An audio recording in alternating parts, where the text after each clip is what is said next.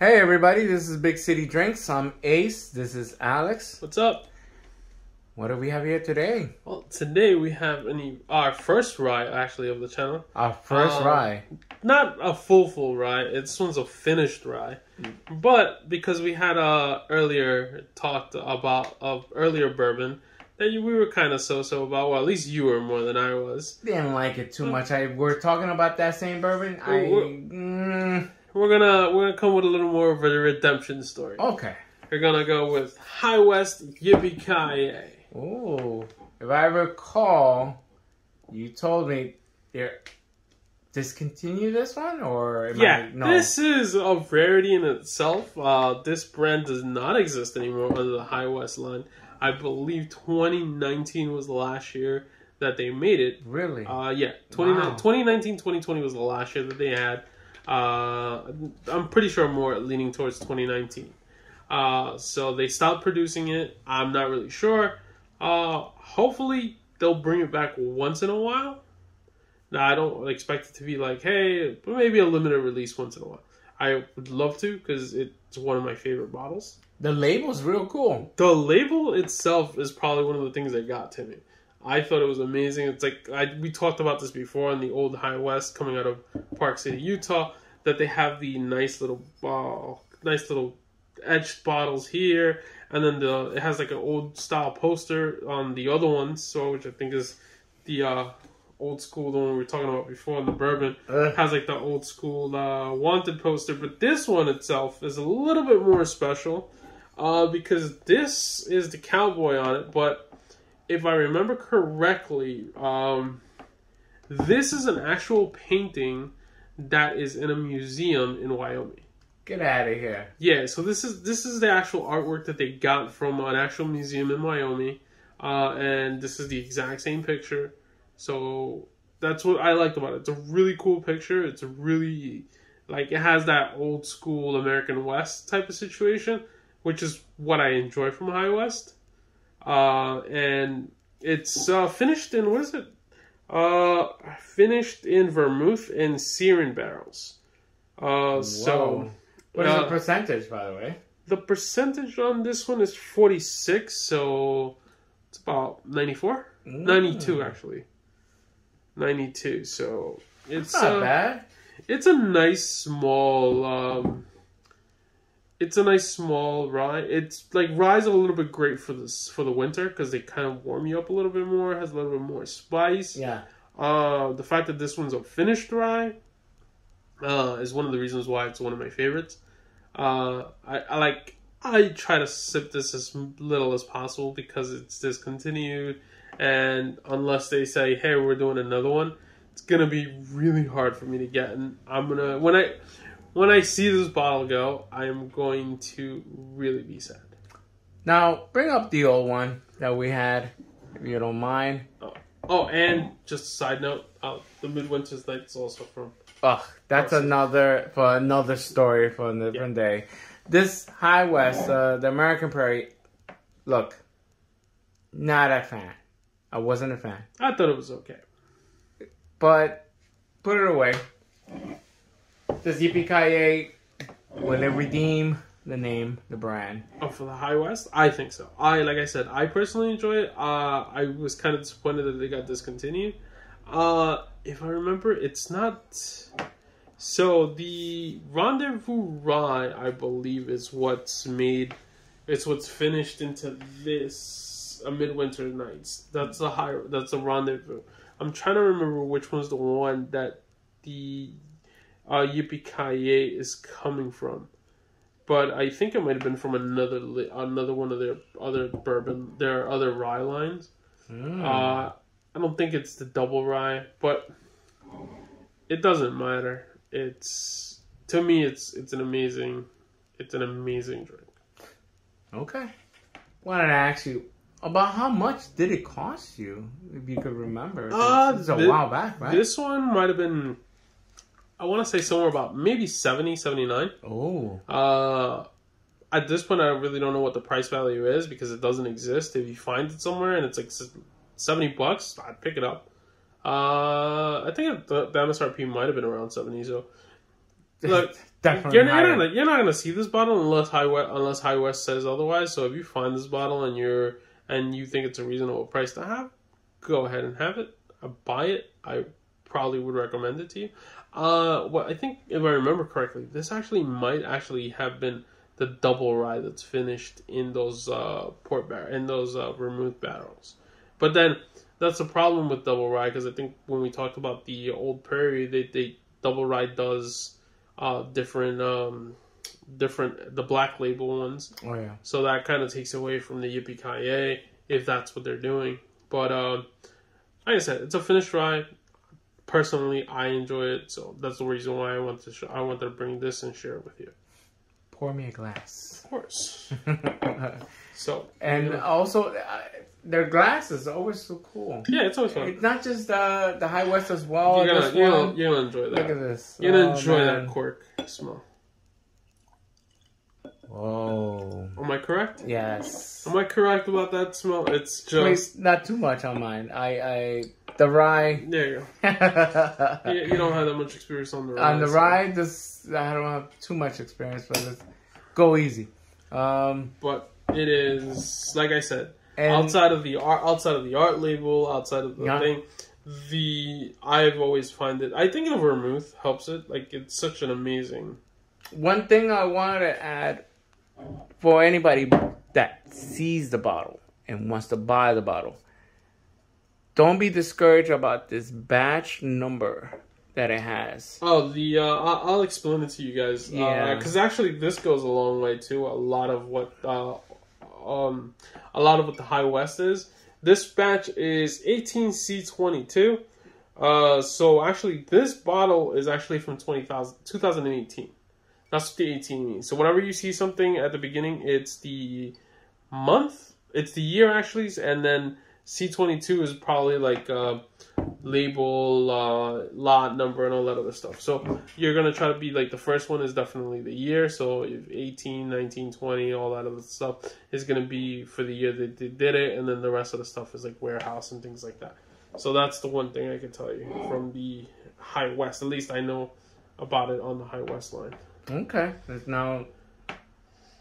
Oh, wait a second. Whoa. Now you're getting... Wait a second. I get it. Oh. This is why I wanted to bring it to you. I told you, this thing...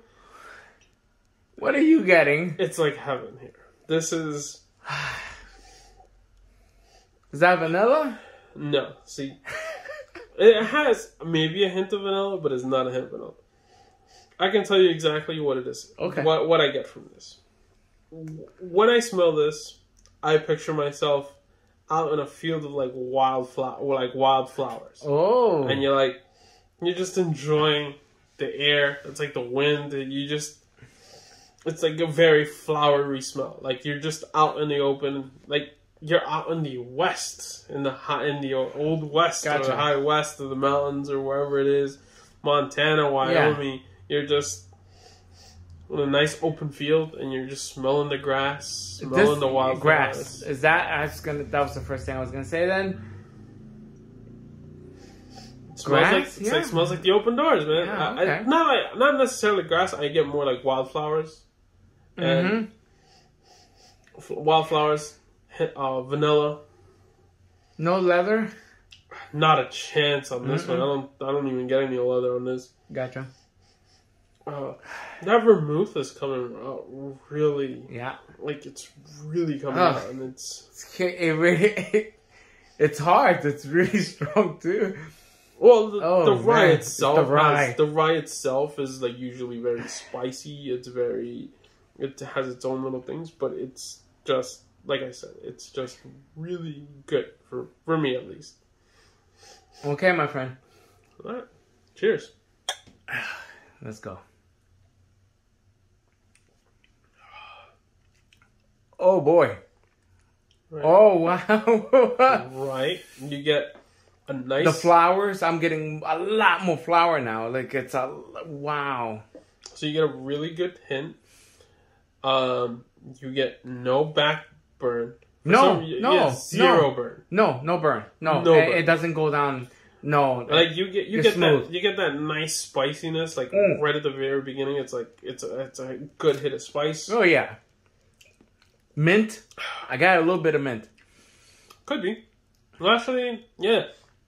That's probably the rye though. Like the rye really has that really big spice, and I guess the finish itself, the barrels that it was finished, it picked up a lot of the old, like the flavor of the vermouth and the Syrah.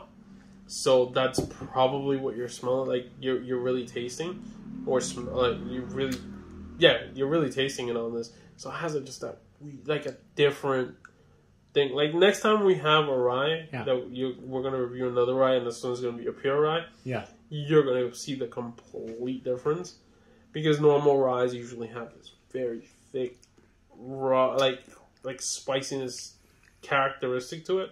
This one is just a smooth ride. It's pins and needles on rye.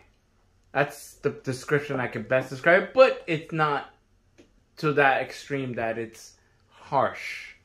It doesn't go down hard. It's not too spicy. It's just well balanced. Yeah, it is, and that's what it is. Like, it's weird that you would like. It's weird that their label is a guy like really on a bronco, and he's like trying to tame the bronco. When the metaphor, I got it. that might be a metaphor, but it's not the metaphor that you're getting out of the bourbon or out of the whiskey. It's a smooth ride. It's like it's almost like the Rendezvous Rye and the Yippie-Ki-yay are on different. Like the label should be the other way around. Like the Rendezvous Rye should be, because it's a rye, should have the buck and bronco, while this one should be just a guy galloping around in a horse. Because that's exactly what you get. This is like a easy ride, like finish. Like for a finished rye, this is amazing. Call me crazy. Why am I thinking this could go well with a steak? Yeah, I don't know if it's just like I feel like I'm not in. Remember, we're in New York. I don't feel like we're in New York when we taste this. I feel literally. I feel like Utah. If this is from Utah, if this is from the Midwest, I feel like I'm there. Yeah, I think this is like have a hankering for like steak or some type of meat, like brisket, like a brisket or maybe some ribs or something. Yeah, but I could definitely be drinking this while eating something like really good.